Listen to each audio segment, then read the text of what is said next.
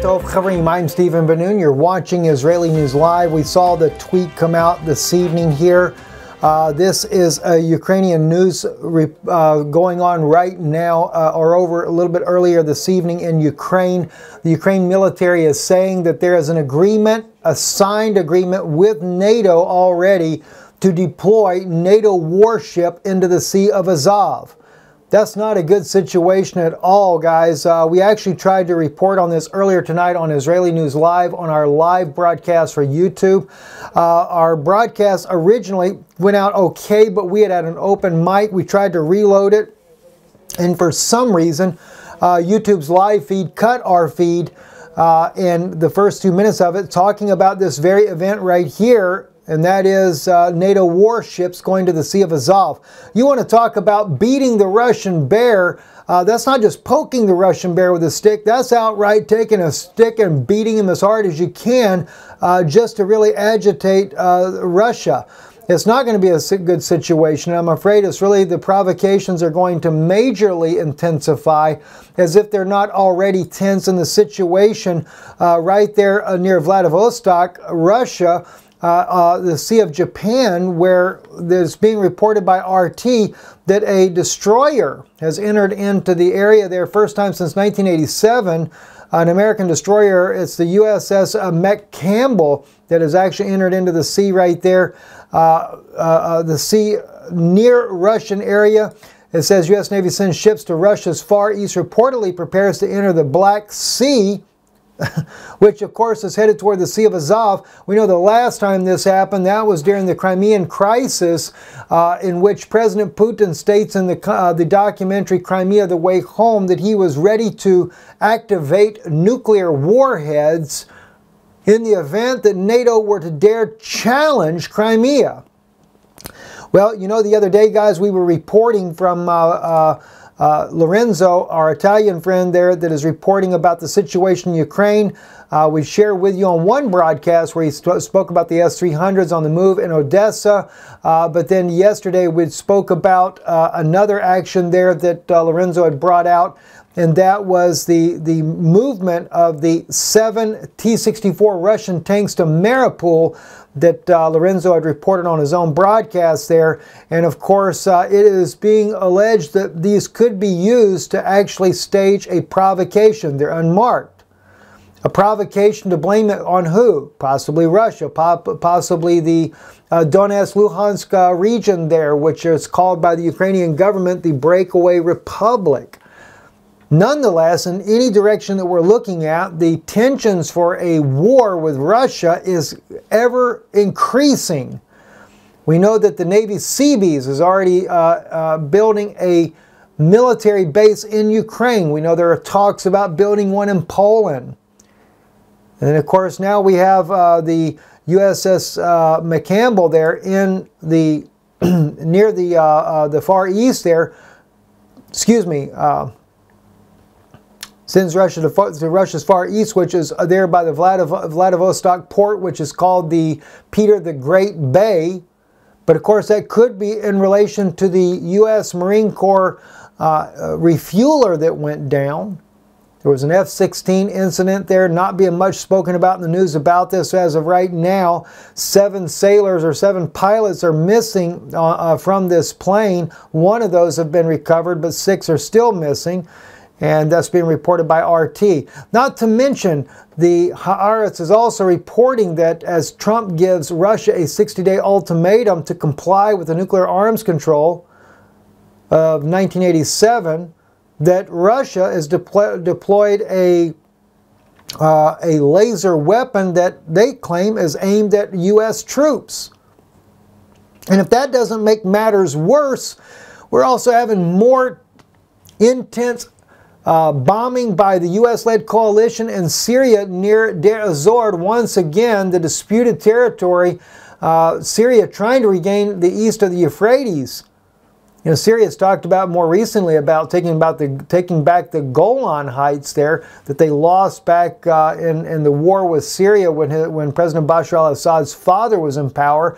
But now Bashar al-Assad is fighting just to get back about 1/3 of his country that the United States is holding captive. Talk about stealing natural resources. That's becoming a norm, and it seems to be that not only the United States, but other nations are also getting more and more in the act of that, like in the case of Venezuela. Right now, the U.S. and Israel both, and we've had information being told to us that there are special force units on the ground in Venezuela as they work to overthrow that nation with CIA and Mossad agents in there. Well, I can kind of tell you some stories about that that I'm sure the U.S. government would rather you not know about. But it just seems to go that, well, ever since Kennedy and even before Kennedy, we've been involved in all those types of actions around the globe. Overthrowing nations, taking their natural resources, and now that we see the Silk Road is coming in the days as we reported yesterday, United States, Canada, all being left out of this Silk Road initiative, at least as far as the images show where the Silk Road goes. Cannot help but wonder, is it a war with Russia? Or is it something else that's coming? I know a lot of people are saying now there's no such thing, Planet X not coming, nothing's going to happen. Well, I don't really know. Maybe, maybe not. I can guarantee you one thing, though. We keep things up the way we're going now, beating up the Russian bear. You won't even need a Planet X to come. Just a nuclear war itself will decimate our country, the whole northern hemisphere, and maybe that's why we will not see a Silk Road in this part of the world, but instead the elite will be moving to those wonderful Chinese cities made with some Chinese drywall that'll cause cancer for some more people, as well as those in Africa. By the way, I'm supposed to remember I was told to say nice things about the Chinese. Well, the Chinese people are good people. I am all for the Chinese people, but definitely against a communistic government, because as we know, the Bolsheviks helped use that communistic government that crushed the Russian people back during the Soviet Union days, and of course did away with the Tsars. But you know what? There's going to be a resurgence. There is a Russian Orthodox prophecy that the last Tsar will come after the Great War and will drive out Romanism from Russia. God bless him. I'll be glad to see the day when that comes. I'm Stephen Benoon with Israeli News Live. This time, YouTube won't have a whole lot of choice but to publish it. And as I said, we'll say it once again because they cut off the first part of the video. NATO has made the decision to introduce warships into the Sea of Azov. That is a provocation against Russia like none I've ever seen. Are we going back to the days of the coup of Ukraine and Crimea, the CIA-backed coup? We'll have to wait and see. Very tense, very troubling. I'm Steve Benoon. You're watching Israeli News Live. Don't forget to support the broadcast.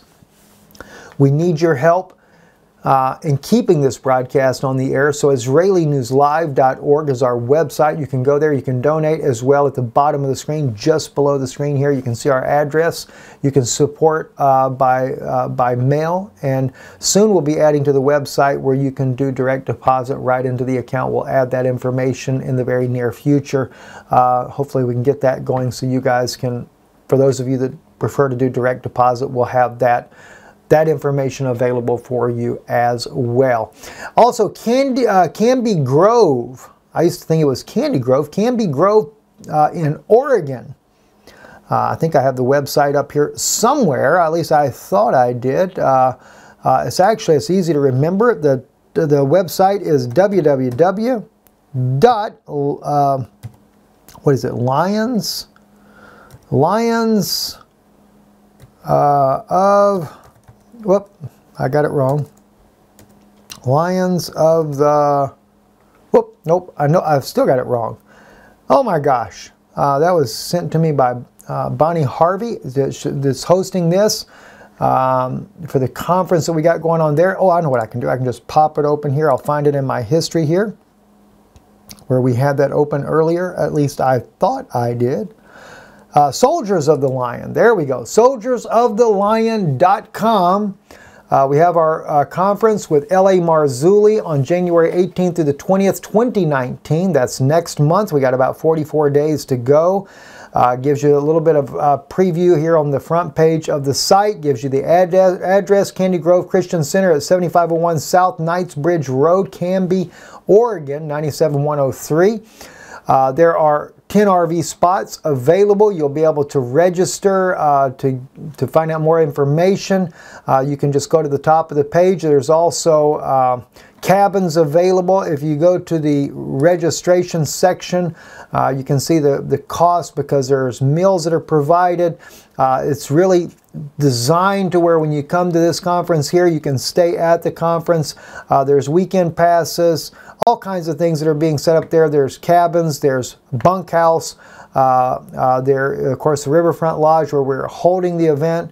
I don't know exactly what all is what in there. You just kind of have to click on that, take a look at everything, see what's available, what works for you, your budget, for those of you that want to come there. I understand also there are hotels that are not too far from the event there in Canby Grove. So whichever is easier for you. And I think, yeah, if you just click on it, like say, for example, the bunkhouse, it shows you the bunkhouses there.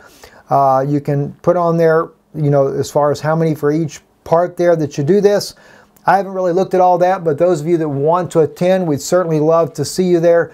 L.A. Marzulli will open it up Friday night, and then we'll be speaking, me and my wife, Saturday and Sunday, as well as L.A. Marzulli on Saturday and Sunday as well too. Anyway, we hope to see you there. I'm expecting a very fascinating time at this conference, and you can see everything about it there on the website. Again, the website's name is soldiers, plural, of the lion.com. I'm Stephen Benoon with Israeli News Live. And again, don't forget, support the work we do, IsraeliNewsLive.org. Erev Tov.